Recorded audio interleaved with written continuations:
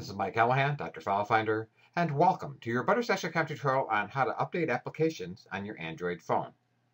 Now, on your Android phone, when you have updates, they will show up in the pull down from the top. And you can see that I've already successfully updated a number of programs. Evernote, PDA-Net, CloudList, and so on. Shows that I have 2 unread Google Voice messages, and so on. You can tap on there. It'll take you to a list in Downloads that lists all of the programs that have updates.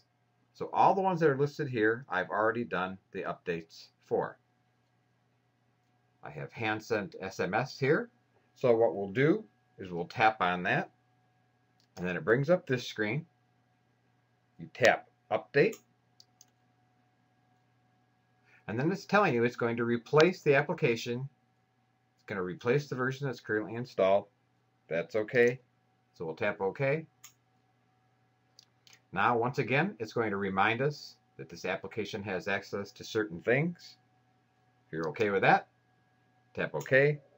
And then your program will be installed and you'll be up to date. So this is how quick and easy it is to update programs on your Android phone. Your Android phone automatically lets you know when there's updates, and then you can go out and get them. And that's all there is to it.